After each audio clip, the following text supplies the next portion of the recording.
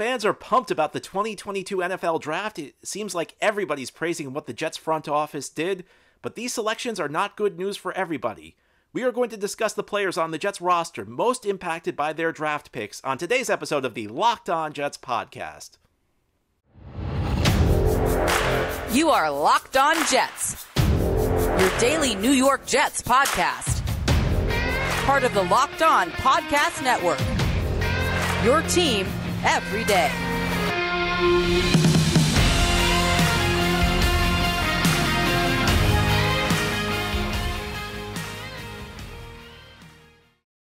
Welcome. This is the Locked On Jets podcast, part of the Locked On Podcast Network, your team every day. It's Tuesday, May 3rd, 2022, and I'm your host, John B. from GangGreenNation.com, and I thank you for making the show your first listen or your first watch every day.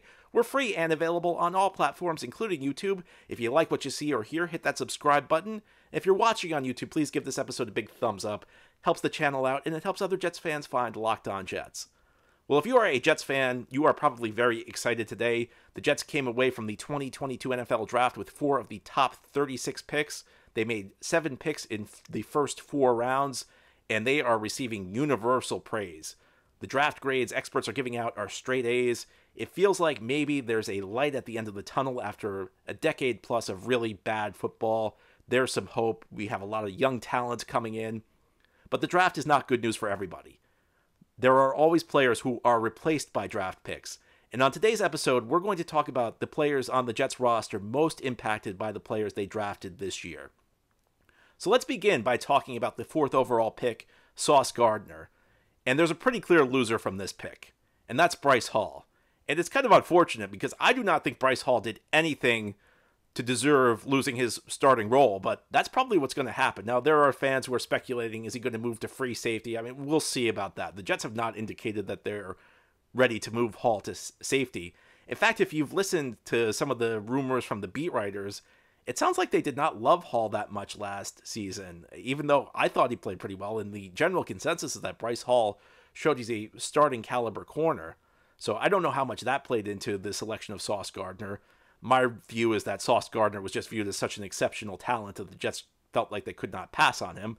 And beyond that, this selection turns the Jets into a team that has a very imposing group of corners, which they did not have before, between Sauce Gardner and DJ Reed. But there's no doubt this is going to send Bryce Hall to the bench.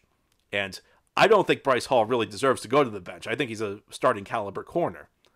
Now, I don't think it's the worst thing in the world because now you have incredible depth at the corner position. You have a guy who's a starting caliber corner who's going to be coming off the bench for you. So if anything happens, if you suffer an injury, you got a guy you know you can rely on, a guy with good starting experience. And I mentioned this last week. This was a line Rex Ryan used when he was the coach of the Jets.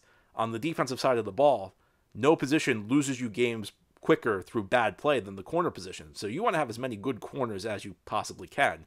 Now you have a very high-end corner in Sauce Gardner, or at least a high-end prospect in Sauce Gardner, across from DJ Reed, who's a good corner in his own right, who the Jets brought in free agency. And you have Bryce Hall coming off the bench. You also have Brandon Echols coming off the bench, although Echols was kind of relegated to the bench by the signing of DJ Reed. So it's a good situation for the Jets because last year's starters are this year's backups. So you got these guys' experience last year, and you know you can count on, especially Bryce Hall. Brandon Echols is more of a backup caliber corner, but now you have a starting caliber corner as your backup. It's not a bad thing for the Jets. It's a bad thing for Bryce Hall, though, a guy who really did nothing to deserve losing his job. And I've heard people suggest, beyond moving him to safety, I've heard people suggest, why don't the Jets look to trade him? And I say, well, why would you want to trade him? I mean, listen, if some team's going to offer a crazy deal for Bryce Hall, then I can see it. But I don't understand why you'd be willing to give up a quality player who's cheap and gives you good depth at a very important position. Corner is one of those spots I feel like you can never have too much talent. So I think this is a really good thing for the Jets, that the fact you have a guy like Bryce Hall as a backup. It's not good for Bryce Hall, though, and he's obviously the player most impacted by this selection. Now we go to the wide receiver position. This one was a little tricky because the Jets did not really have a lot of depth at the receiver position. And I don't think anybody thought they were going to count on a guy like Jeff Smith. And I guess you could say Braxton Berrios might be the guy because now he's going to be a backup. But I always felt like Berrios' role was going to be kind of a gadget guy, somebody You get the ball to in space, and then he'd handle the returns, and he'd be the first guy off the bench in terms of an injury. I don't think Berrios is that impacted. The guy I think is the most impacted by the selection of Garrett Wilson at 10 is Denzel Mims, from the standpoint that, and maybe it's not that great of an impact because it seems like the coaching staff had already kind of given up on him. But if the Jets had not added a receiver in the draft, there was at least like a plausible pathway to Denzel Mims maybe rejuvenating his career. We all know what a disaster this last season was.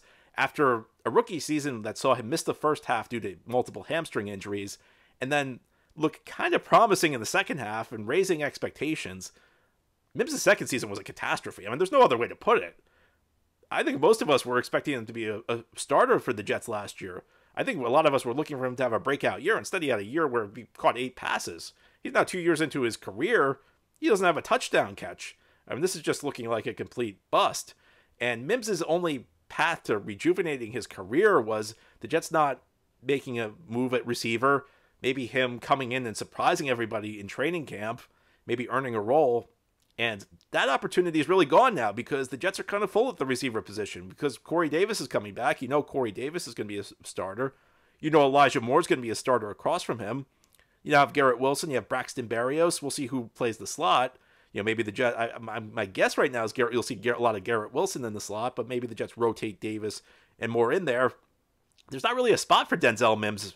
Not that there. I mean, it was always kind of a reach to expect Denzel Mims to be able to produce. Based on what we've seen, because we've really not seen a whole lot from him. I mean, we've seen like a couple of decent games in 2 years, and nothing last year. But by the end of last year, if you watch those games, he could not even get lined up correctly. It was his confidence was completely gone.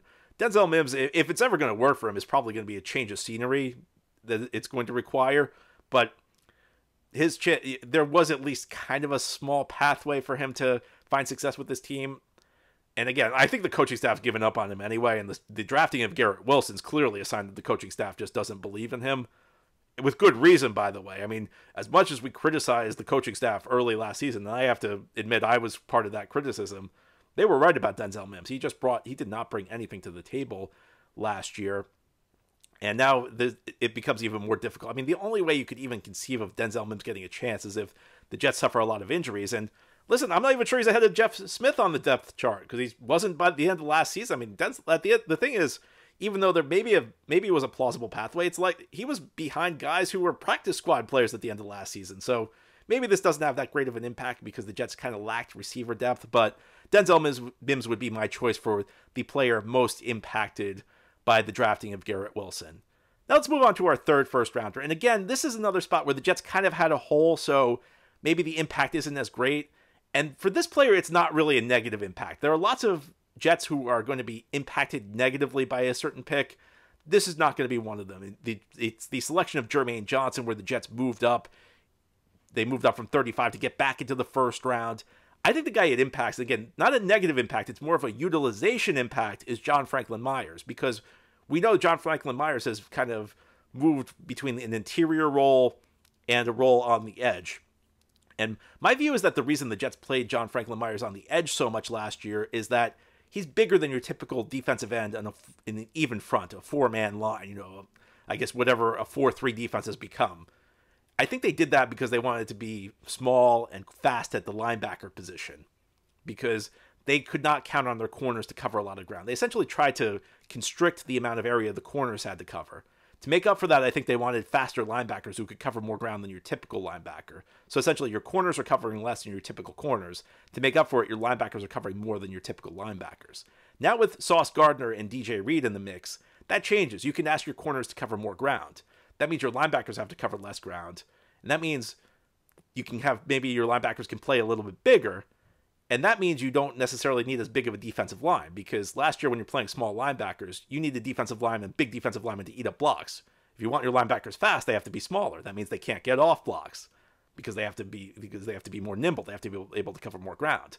This year, if your linebackers could be a little bit bigger, you may not need a John Franklin Myers. You may not need a big guy on the defensive end at the defensive end spot. So maybe Franklin Myers slides inside a little bit more. And especially on passing downs, you're going to have a four-man line of Carl Lawson, Quinnen Williams, Franklin Myers on the inside, and then Jermaine Johnson at defensive end. And Jermaine Johnson can play the run. He's a pretty well-rounded guy. So this makes perfect sense to me. It's not like you're losing a lot of run defense. You're maybe losing some size, though, which you don't really need anymore because your linebackers can play bigger because they don't need to cover as much ground. So this all seems very logical to me. I'm not sure that there's a loser because, again, there was kind of a hole on this defensive line. Maybe with Franklin Myers moving inside, Sheldon Rankins loses some snaps, but the impact here is less about who loses playing time.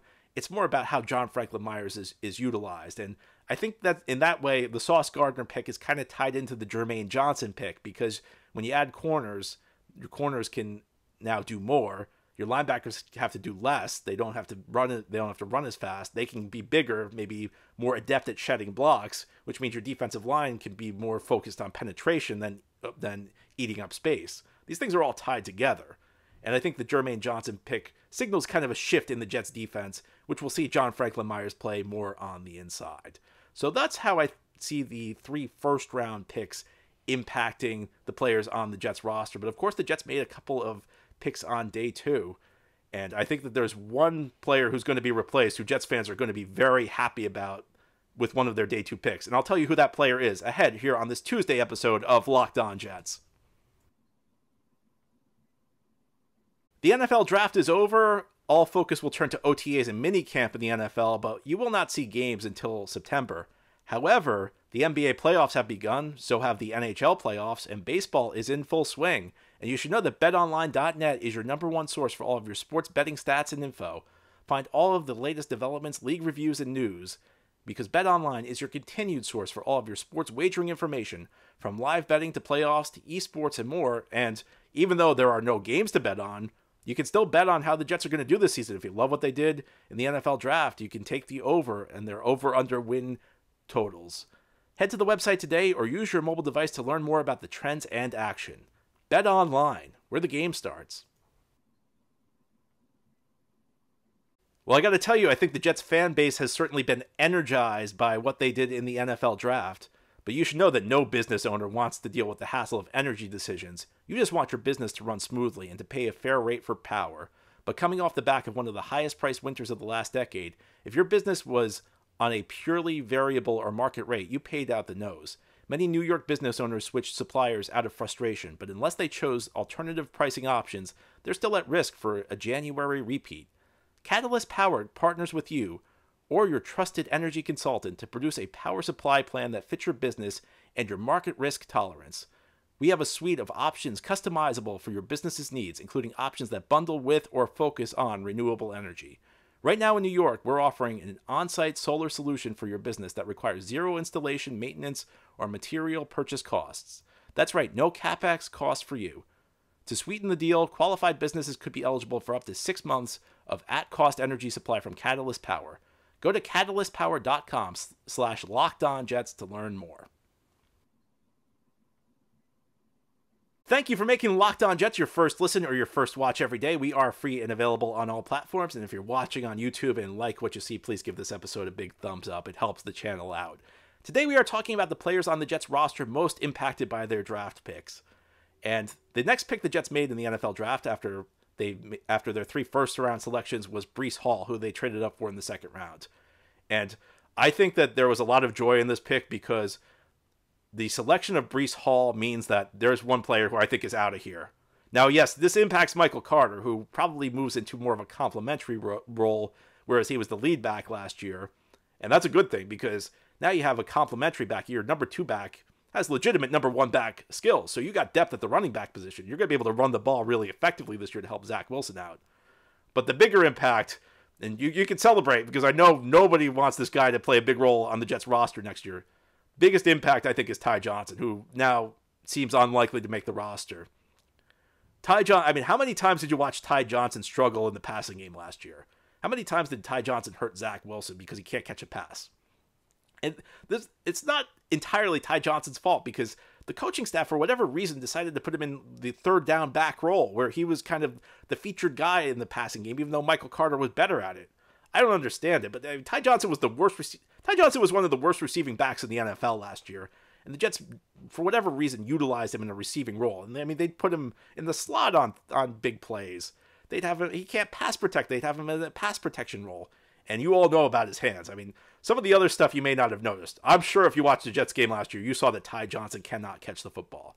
Now you have Breece Hall, who's in the mix. And you have Michael Carter. You have two guys. Your tandem is going to be very good at catching the football. And even your third back, who I'm guessing is going to be Tevin Coleman, he's got a reputation for being one of the top receiving backs in all aspects in the NFL. Now he's older. He's probably going to play. He's going to be more of a role player this year. He'll be the third back. He may get a couple touches a game. If there's an injury, a short-term injury, he may be able to step into the lineup and give you a bigger role for a game or two. But the Jets are now going to be able to catch the football out of the backfield, and they're going to be able to do more in the passing game with their backs than they did last year with Ty Johnson. Again, maybe it's not all Ty Johnson's fault. He probably should not have been used in the role he was used in. He obviously did not have the skills of a receiving back. But sometimes you have to save a coaching staff from itself. Sometimes a coaching staff just needs to have a player. If the coaching staff is misutilizing a player, sometimes that player just needs to be taken away. And now that you've got Breece Hall and Michael Carter, you're not really going to be tempted to use Ty Johnson on those big plays anymore in the passing game. So Ty Johnson probably out of here. I imagine that's going to make Jets fans very happy because Ty Johnson became a very unpopular player based on how much he hurt Zach Wilson with his drops last season. Now, late in the third round, of course, the Jets drafted Jeremy Ruckert. To me, the pretty clear loser here is Trayvon Wesco. Wesco was actually drafted at a similar point of the draft in 2019.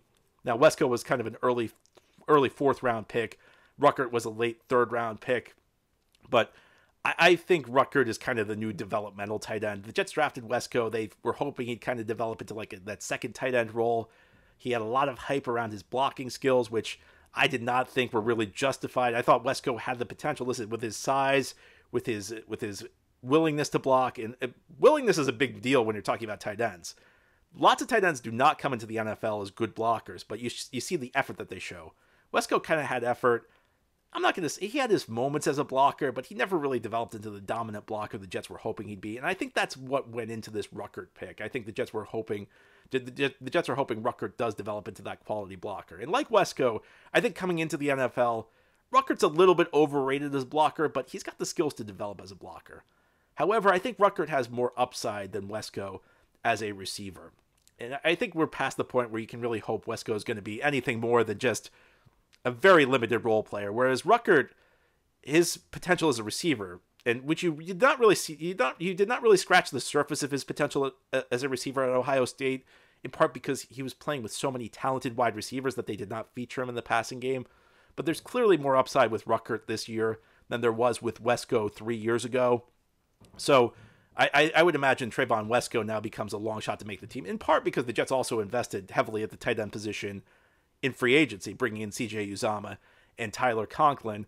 And I always felt like this was a perfect year to draft a tight end, maybe round 2, especially round 3, because a round 3 tight end's probably not going to be able to contribute on day 1. But with these two veterans in the mix, you have time to develop him. He can kind of learn on the practice field and maybe take over in a year or two, especially. I'm assuming CJ Uzomah is not going to be a long-term player with the Jets because of his age. So this gives Ruckert time to develop.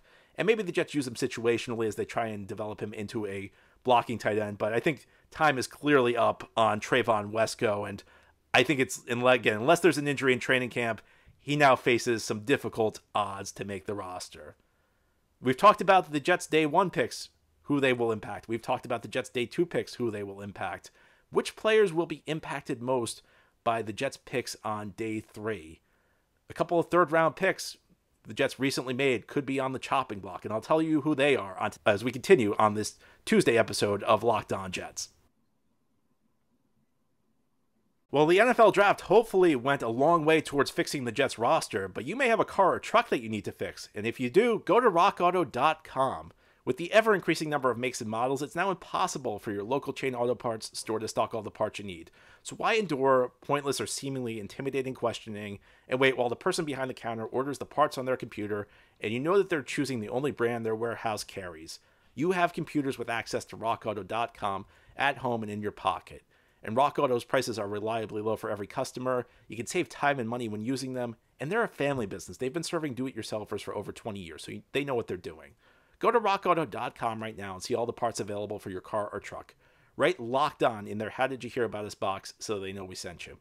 Amazing selection, reliably low prices, all the parts your car will ever need. rockauto.com. This is the Locked On Jets podcast. On this Tuesday, we are talking about the players the Jets drafted in the NFL draft and the players on the Jets roster who are most impacted by these selections. We've talked about the guys the Jets picked on day one. We've talked about the guys the Jets have picked on day two. Now let's talk about the 2 fourth-round picks the Jets made to close out the 2022 NFL draft. The first was Max Mitchell, a tackle out of Louisiana.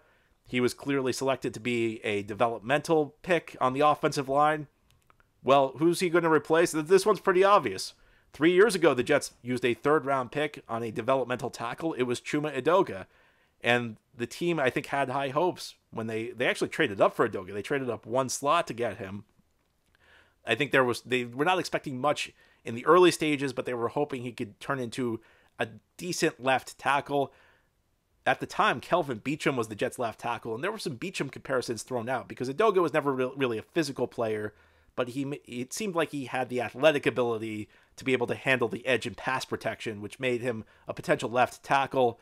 And as you know, it has not panned out. Edoga has not even turned into a decent swing tackle. I think that was my hope after year one. I kind of lowered my expectations, but even that is clear. Edoga has not met that threshold. I mean, last year he entered as the number 4 tackle. The Jets brought in Morgan Moses in the offseason. It was clear they just did not trust Edoga, and with good reason. Edoga's really struggled when he's been on the field for the team. And the thing about being a developmental player is you have to continue to show progress. You have to keep getting better. And through his tenure with the Jets, Edoga has tried hard, but he just has not really developed into a player. He's not a guy you can count on. If the Jets are playing Chuma Edoga for any extended snaps this year, they're going to be in some trouble. So, and you're entering year 4 here. So there's been plenty of time for Chuma Edoga to come along. It's an experiment that has not worked. So we move on to the next experiment, which is Max Mitchell. And essentially it's the same principle. He's a guy who, even though he did not do well at the combine, a guy who is viewed as a nimble player, maybe not an overly powerful player.